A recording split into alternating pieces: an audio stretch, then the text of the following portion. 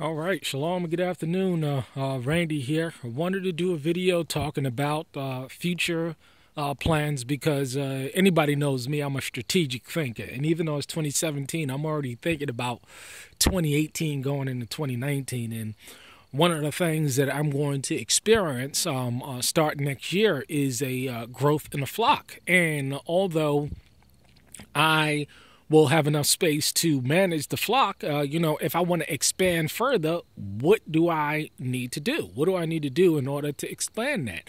And one of the key aspects of course, if you want to expand out a flock even further, because when you go through, I think it's anything over 40 head of sheep is considered commercial. It's not considered homesteading anymore. It's considered commercial. After you go about, like, I think about 30 or 40 head of sheep, you're considered a commercial operation. And so I'm going to need more land.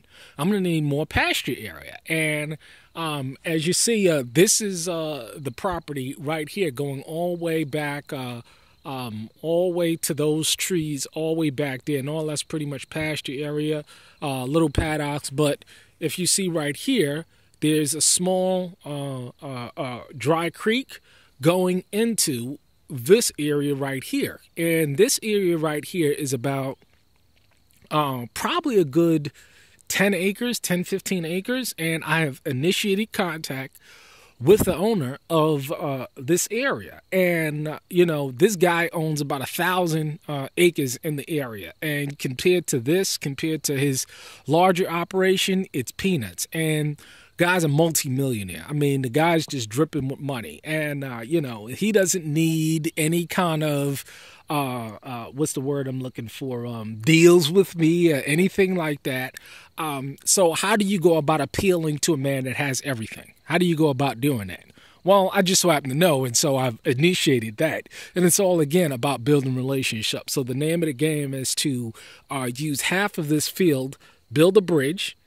After I acquire the ability to get this other half of the field, use this field right here for pasture. Fence it off. Use the wood line, because this is just an open field in the backwoods and it's surrounded by trees.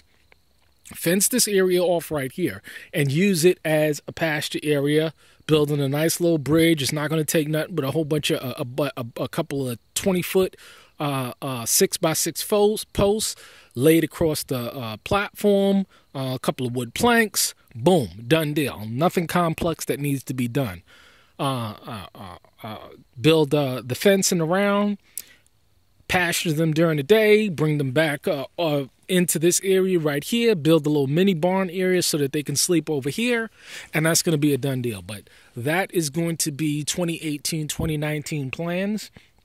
I'm so looking forward to it because, I've been looking and I've been salivating at this field for such a long time. And, once I was able to initiate contact with the owner, I was immediately be able to tell that,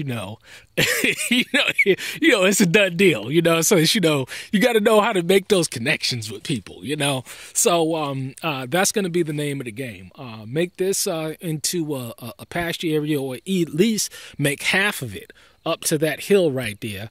Up to that tree line right there, into a pasture area, and just run the flock on there. It's good clean soil, good clean grass, and that's going to be a done deal right there. So you always got to think strategically. You always have to be just be ahead of the game to see exactly how you're going to go about doing things and how you're going to go about expansion, because the idea is that, growth is just a beautiful thing.